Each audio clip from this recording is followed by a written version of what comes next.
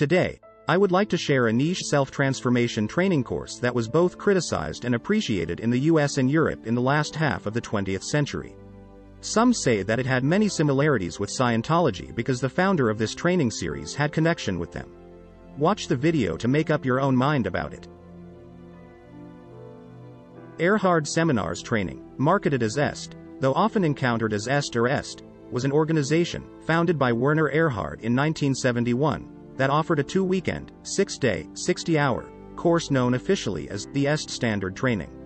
The seminar aimed to transform one's ability to experience living so that the situations one had been trying to change or had been putting up with clear up just in the process of life itself. An EST website claims that the training brought to the forefront the ideas of transformation, personal responsibility, accountability, and possibility. EST seminars operated from late 1971 to late 1984, and spawned a number of books from 1976 to 2011. EST has been featured in a number of films and television shows, including the critically acclaimed spy series The Americans, broadcast from 2013 to 2018.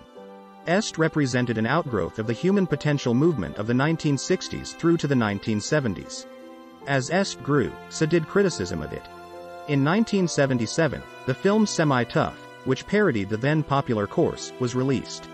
Various critics accused EST of mind control or of forming an authoritarian army. Some labeled it a cult. The last EST training took place in December 1984 in San Francisco. The seminars gave way to a gentler course offered by Werner Erhard and Associates and dubbed The Forum, which began in January 1985. The EST Standard Training Program consisted of 2 weekend-long workshops with evening sessions on the intervening weekdays. Workshops generally involved about 200 participants and were initially led by Erhard and later by people trained by him. Participants had to bet on something and take the seminar course. A standing mic will be used in the seminar course at that time, and several mic men were placed in the seminar room for the participants. Ronald Heifetz, founder of the Center for Public Leadership at Harvard University, called EST an important experience in which 200 people go through a powerful curriculum over 2 weekends and have a learning experience that seemed to change many of their lives. Trainers confronted participants one-on-one and challenged them to be themselves rather than to play a role that had been imposed on them by the past. Jonathan D. Moreno observed that participants might have been surprised how both physically and emotionally challenging and how philosophical the training was.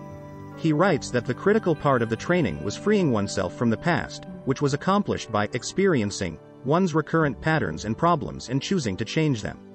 The word experience meant to bring into full awareness the repetition of old, burdensome behaviors. The seminar sought to enable participants to shift the state of mind around which their lives were organized from attempts to get satisfaction or to survive to experiences of actually being satisfied and experiencing themselves as whole and complete in the present moment. Participants agreed to follow the ground rules, which included not wearing watches, not talking until called upon, not talking to their neighbors, and not eating or leaving their seats to go to the bathroom except during breaks separated by many hours. Participants who were on medication were exempt from these rules, and had to sit in the back row, so that they would not interfere with the other participants. These classroom agreements provided a rigorous setting whereby people's ordinary ways to escape confronting their experience of themselves were eliminated. Moreno describes the EST training as a form of Socratic interrogation, relying on the power of the shared cathartic experience that Aristotle observed. Erhard challenged participants to be themselves instead of playing a role that had been imposed on them, and aimed to press people beyond their point of view, into a perspective from which they could observe their own positionality. As Robert Kiyosaki writes, during the training, it became glaringly clear that most of our personal problems begin with our not keeping our agreements, not being true to our words, saying one thing and doing another. That first full day on the simple class agreements was painfully enlightening. It became obvious that much of human misery is a function of broken agreements, not keeping your word, or someone else not keeping theirs. Sessions lasted from 9 a.m. to midnight or to the early hours of the morning, with one meal break. Participants had to hand over wristwatches and were not allowed to take notes, or to speak unless called upon, in which case they waited for a microphone to be brought to them. The second day of the workshop featured the danger process. As a way of observing and confronting their own perspective and point of view, groups of participants were brought onto the stage and confronted. They were asked to imagine that they were afraid of everyone else and then that everyone else was afraid of them, and to re-examine their reflex patterns of living that kept their lives from working. This was followed by interactions on the third and fourth days, covering topics such as reality and the nature of the mind, looking at the possibility that what is and what ain't, and that true enlightenment is knowing you are a machine, and culminating in a realization that people do not need to be stuck with their automatic ways of being but can instead be free to choose their ways of being and how they live their lives. Participants were told they were perfect the way they were and were asked to indicate by a show of hands if they had gotten it. Eliezer Sobel said in his article, "This is it, EST, 20 years later." Many participants reported experiencing powerful results through their participation in the EST training, characterized by Eliezer Sobel as perceived dramatic transformations in their relationships with their families, with their work and personal vision, or most important, with the recognition who they truly were in the core of their beings. One study of a large sample of EST alumni who had completed the training at least 3 months before revealed that the large majority felt the experience had been positive, 88%, and considered themselves better off for having taken the training, 80%. Werner Erhard reported having a personal transformation and created the EST training to allow others to have the same experience. The first EST course was held at a Jack Tar Hotel in San Francisco, California, in October 1971. Within a year, training were being held in New York City and other major cities in the United States followed soon after. They were carried out by Werner Erhard, who had recently resigned from Mind Dynamics. Beginning in July 1974, the EST training was delivered at the U.S. Penitentiary at Lompoc, California, with the approval of the Federal Bureau of Prisons.